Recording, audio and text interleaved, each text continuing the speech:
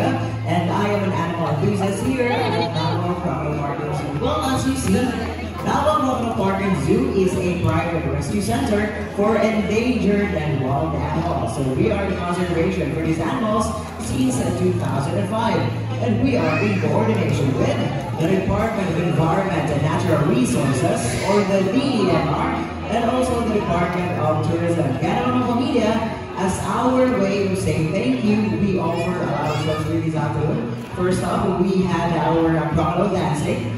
Now will be your closer encounter with our talented animal ambassadors. And this is your keeper talk.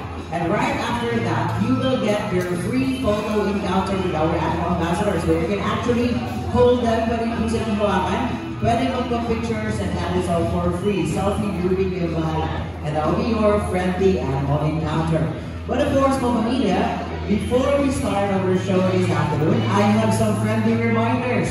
Konting paalala naman po. Una-una, please remain seated during the show.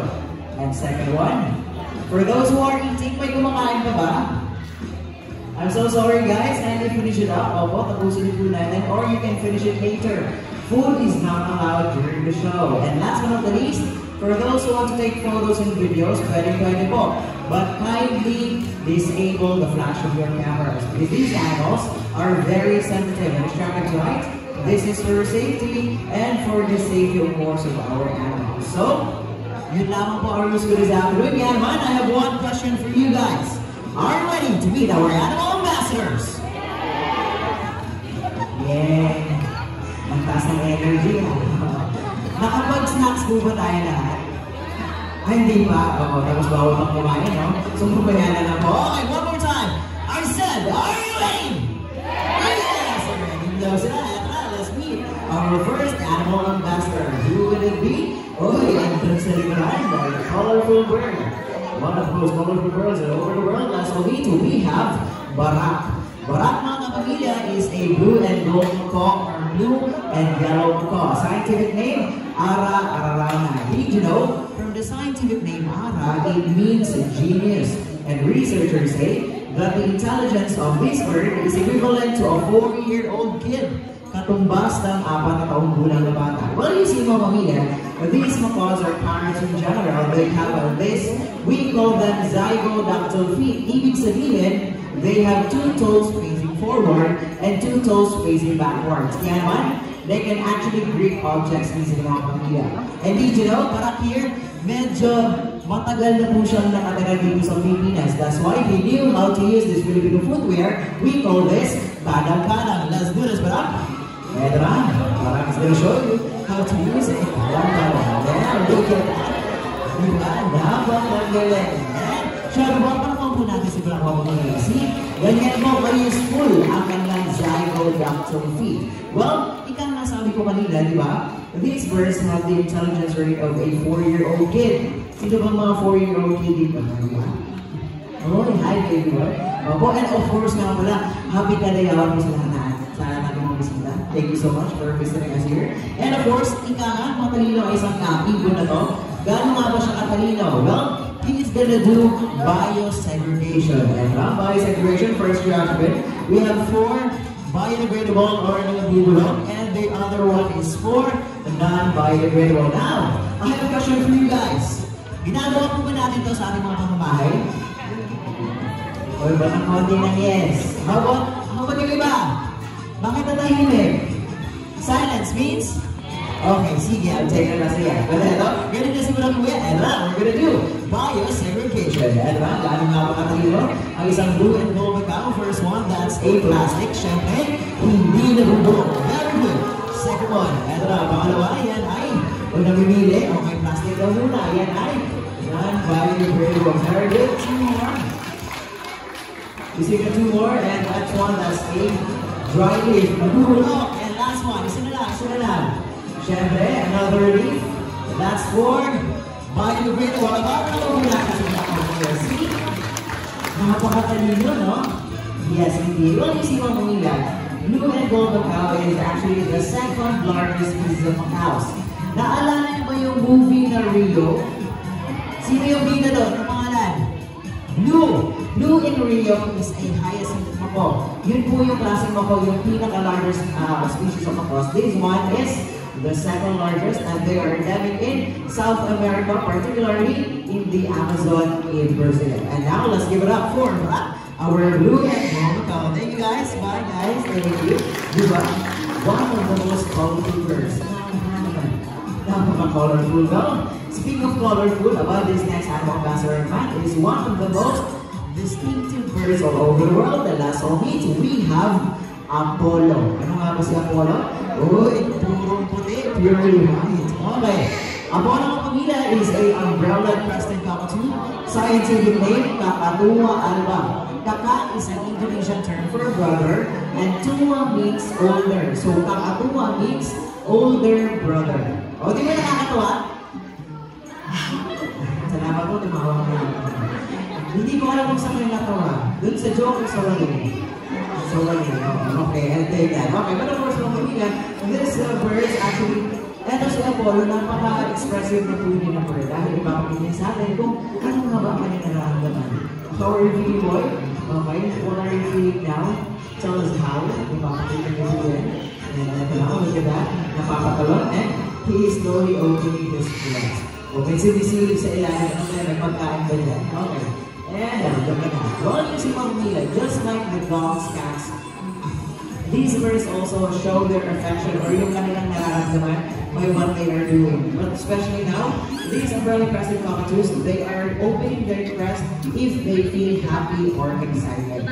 Excited din ba kayo? Yes. Excited na. Okay, and of course, Mamila, these animals also have their defense mechanism. Ipapakita ni Apollo sa inyo kung ano yung ginagawa nila para maprotektahan ang kanilang sarili, especially back in the wild. Okay, Apollo? Let's say there's a raptor coming. May kalaban, anong gagawin? Ay, patay. Play dead, hindi naman po asa ang gumagawa niya. Gusto nyo mag-isa? Okay, hindi rin kayo isa. Isa pa nga, there's another raptor coming. May kalaban naman, ang dami. Ay, patay. See, even these birds, they are doing everything. Ginagawa nila ang lahat para mag-survive lang ang back ginawa. And now, there you have it. Bago na tayo. Bago tayo. Nahihiya sa konti. Bago tayo. Thank you guys. Maraming salamat. One more. Ayun niya na. Okay, movie once again. Kasi invite to you. Apollo or Brown Classic Cockatoo. At ang kanyang napakasikat na animal trainer. May kamukha ba siya? Parang si Manny. Manny Pacquiao. Muntik na magkakamukha eh. Okay, now, moving on to this next animal ambassador. Uy, eto. This next animal ambassador ay proudly Pinoy. Ibig sabihin, dito lamang sa Pilipinas nakikita. Ano nga ba ito? Eto. Please help me welcome it. We have a Philippine Great Hornbill. Nasa nga ba siya? And he's right there. Ano nga papasok? Isang Philippine Great Hornbill. Come on, everybody. Huwag ka na mahiya. Halika na. Oh, first time niya kasi ulit. Ang dami kong tao. Come on, boy. Okay. Oh, medyo nahihiya. Palapang po natin yan. Okay. Wow. Moving forward. Hi there, buddy. Mr. Bill is a Philippine Great Hornbill. Scientific name, Buceros mindanensis. Mindanensis. Means, you know, Mindanensis is from the two words of meaning. Minda means Mindanao, and ensis means belonging to. So these words belong to Mindanao, and in Mindanao alone, locally, ang tawag natin sa kanila ay Kalaw. Alam niyo ba? Yes, Kalaw. That is the local term for this bird. Well, they are the most, one of the most beautiful birds, I must say, because they have long eyelashes. Napakahaba po ng kanilang piling mata. Have you been to our ostrich ranch? Natural po yan para sa ating mga Philippine Great Hornbills, and they also have blue eyes. Yes. Napakaganda yan. Well, of course, we call them hornbills because of the horn-like structure nasa ibabaw ng kanyang tuka. And these are actually medium-sized birds. Now, these animals are eating fruits. What do we call animals eating fruits? Anong tawag natin? Oh, wala? Okay. Eto, simple question muna. What do we call animals eating meat? Kapag kumakain ng karne, tawag natin ay carnivores. How about animals eating herbs, grasses, plants? Herbivores. How about animals both eating plants and meat? Omnivores. Very good. Just like as humans, we are omnivores. Now this one. How about animals eating fruits? tawag natin? Kuya, ano kaya tawag natin? Fruit salad. Parang yun yung kinain sa kanina. Okay. Well, kuya, ang tawag po natin sa mga hayop na kumakain ng prutas ay frugivore. Yes, frugi means fruits of the world, and forest means the eater of. So they are the eater of fruits of the world. And haba, frugivore lang. What do you see? This afternoon, Mr. Bill is going to show you a natural behavior. Natural na ginagawa na ang mga Philippine great hornbills back in the wild. What do you see? Kapag nakakita kayo ng kalaw, catching flying insects in the air, iisa lamang po ang ibig sabihin doon. Sila po ay nanliligaw. Okay? Yung mga lumiligaw ng insekto, hindi pinakasya mga lalaki para makumarila ang atensyon ng mga babaeng hornbills. But of course, I need your help. Pag bilang kong tatlo, you need to shout the magic word fly. Okay? Practice tayo. In 1, 2, and 3. Pwede ba lakasan natin ng konti? Okay lang? Okay. Ready ka na, kuya? Ready na. Let's do this. In 1, 2, and 3. Very good. A perfect catch from Mr. Bill. Well, you see mga pamilya, ginagalingan talaga yan ang mga lalaking hornbills because you know what? Researchers say, kung sino daw yung mas maraming na-catch na flying insects, siya yung sasagutin ng babaeng hornbill. Yes, mas more effort, mas more regalo, mas sasagutin daw ay Ate Girl. Totoo ba yun, girls? Ayun, lakas makayos din ako. Okay, sige. We're gonna do it one more time kasi yung diba parang hindi na kita. Okay, ready your phones, guys? Ready ka na, kuya? Ready ka, kuya? Eto na. Let's do this. 1, 2, and 3. Very good. At kaya mga pamilya, parang po natin si Mr. Bill, ang ating Philippine Great Warrior. Eto, mas mapapawaw kayo. Alam niyo ba, if they already have a partner, kapag sasagutin na puso ng oo ng mga babaeng warriors, alam niyo ba, they stick together their entire life. Stick to one.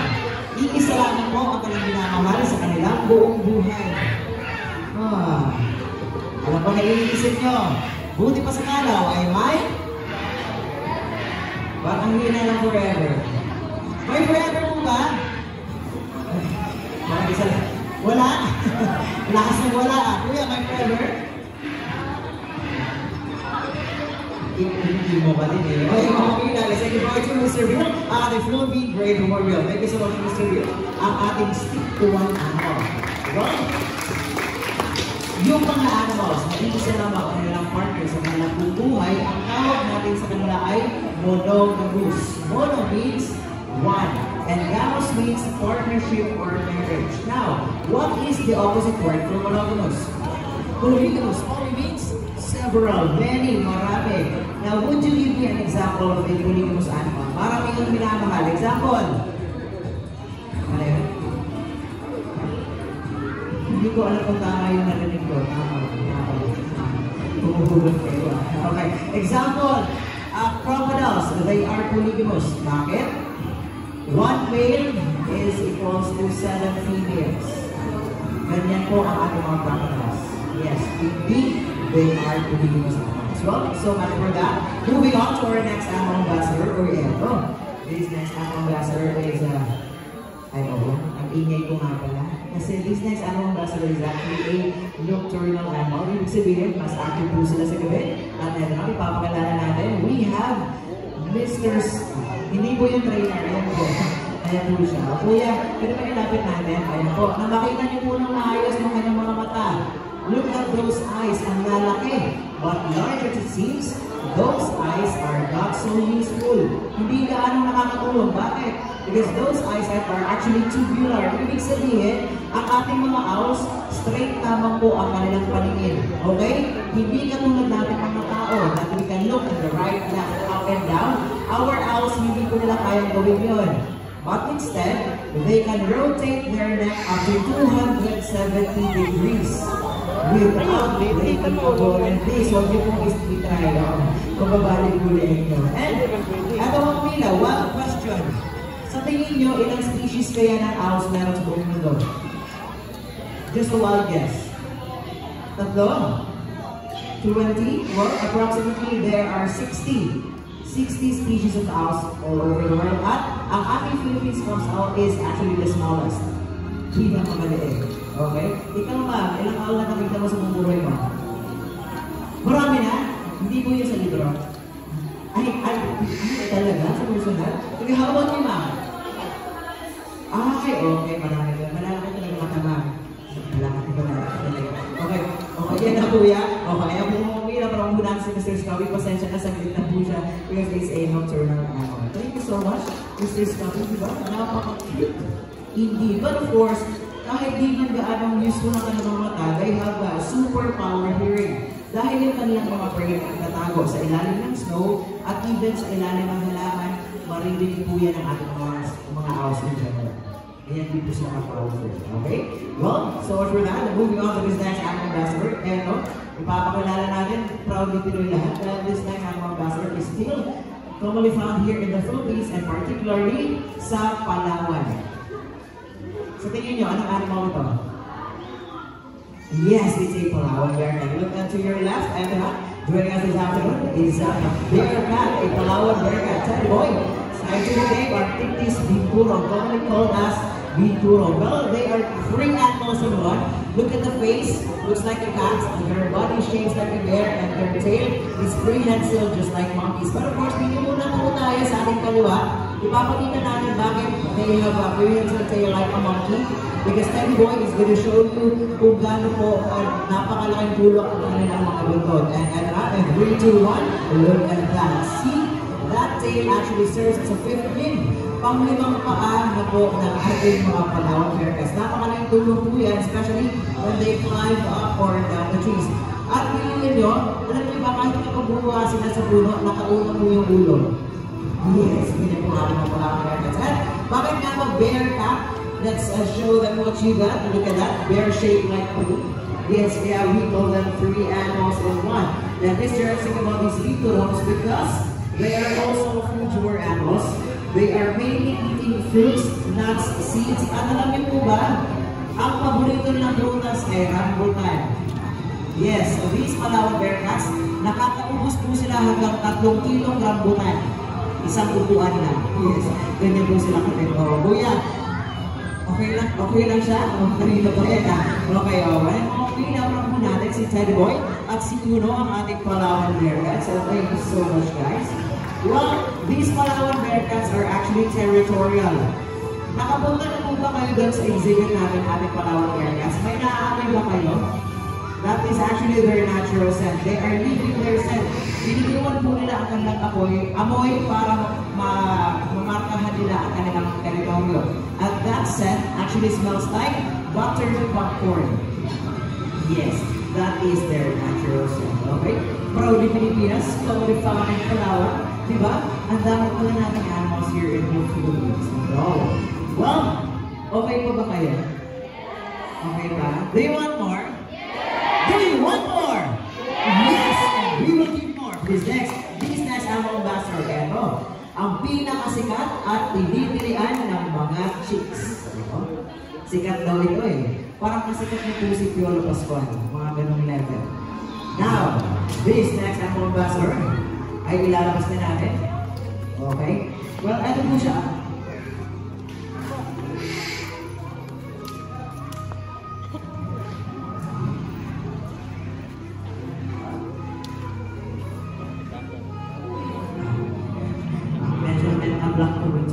Sa balita ni Kuya. Okay, ito nga talaga. Isa na ano, hindi natin deklaro kung ano yung ginagawa. Pasensya na po, kasi ang ating supposedly na sa ano ambassador ay nawawala sa likod. Ano ba yan? Or baka nasa harap? Sa tingin nyo? Baka nasa ilalim niya yung mga upuan? Baka dyan? Pakitignan po? Nasa nyo? Okay? O baka nasa bag nyo? Ay, wala naman sa akin. Mabuhay ba hanap ka? But don't worry guys, because this next animal ambassador is Katie Tree. Sanay na sa tao, nasa bag kuya. Ay, kuya, wala ka na dyan. Pasensya na po, wala na dyan. Ay, at nandun sa kabila? Asan ba kuya? Asan ba kuya? Ay, dyan! Okay, ito. Ano ba ito? Our next animal ambassador ay isang...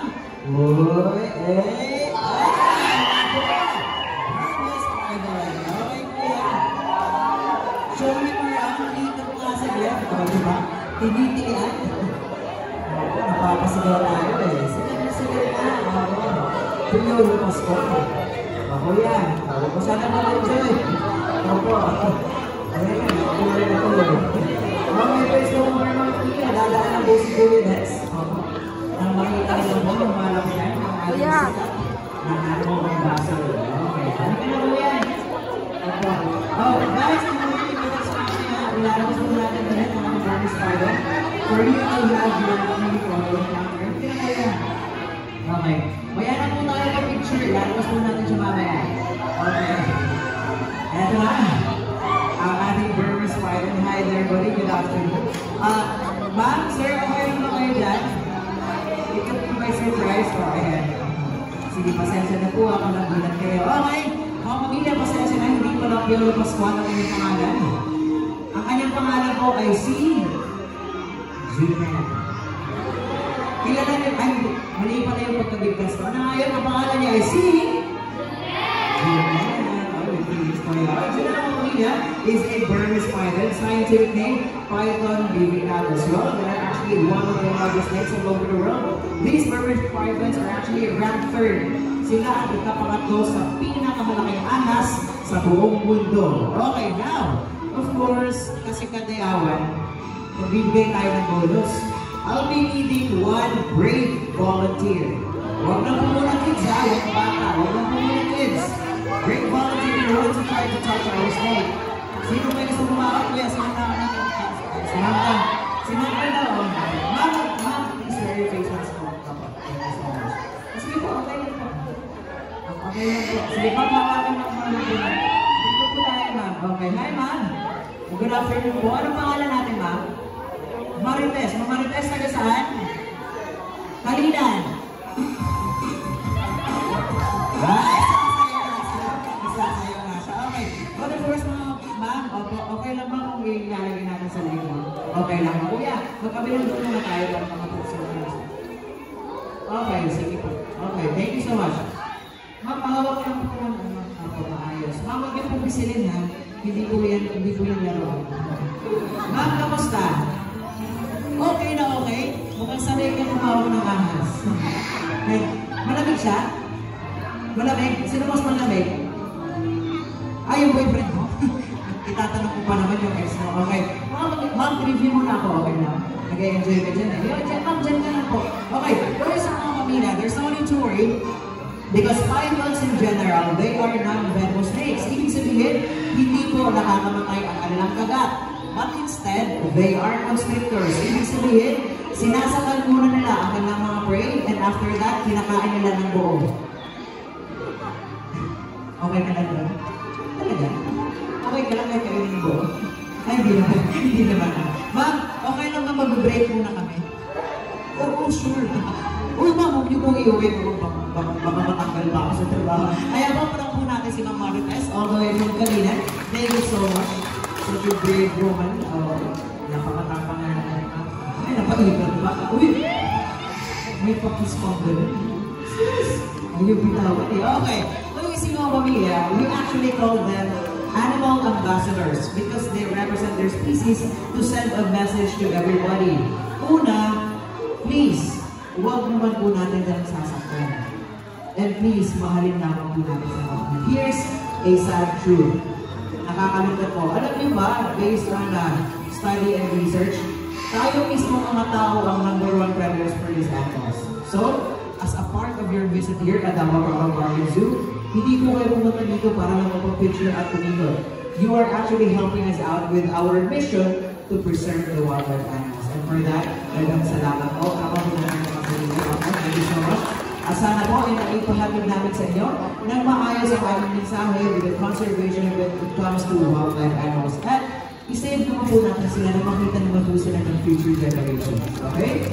Well, once again, we are Davao Park and Zoo, working with nature for a better future. That's the last part of our humor talk. And now, will be your photo encounter. Free photo encounter. Libre lang po ito. Take your selfies, groupies with our animal ambassadors happening here at the Grand Arena. But of course, mga pamilya, I would like to ask everybody, one at a time lang po tayo. Opo, everybody will get a chance. Okay, pumila lang po tayo to take your free photo encounter with our annual customers. And we have our trainers, Kuya Dexter, Kuya Jimar, and Kuya Michael, who are Davao Mountain Zoo, working with nature for a better future. Kaya salamat sa tanan.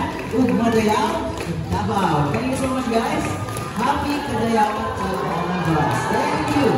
Maraming salamat. And now, picture tayo. Opo, so sino po gusto makipag-picture sa ating Junel? Pasok po tayo, but please, social distancing pa rin po tayo. Don't worry guys, because everyone will get a chance to have your free photo encounter with our annual ambassadors.